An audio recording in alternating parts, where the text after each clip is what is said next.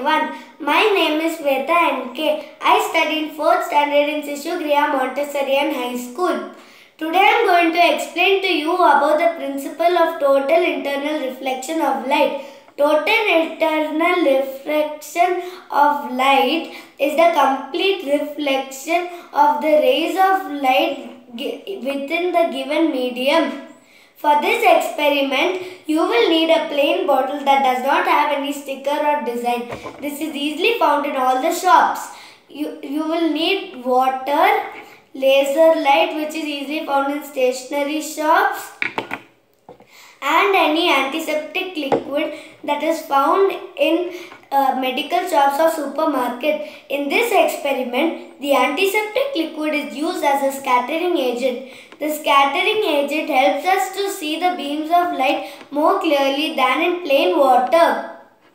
So first we should take the water bottle and fill it with water, and then add a few drops of the liquid antiseptic.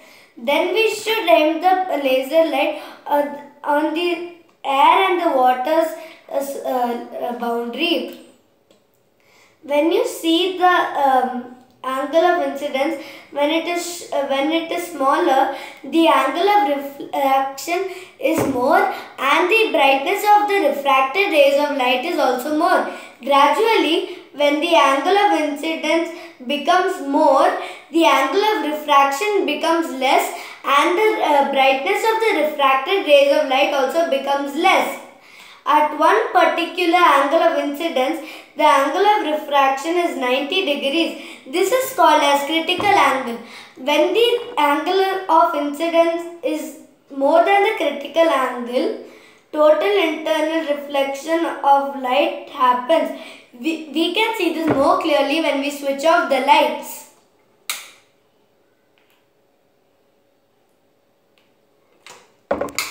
This is widely used in telecommunication.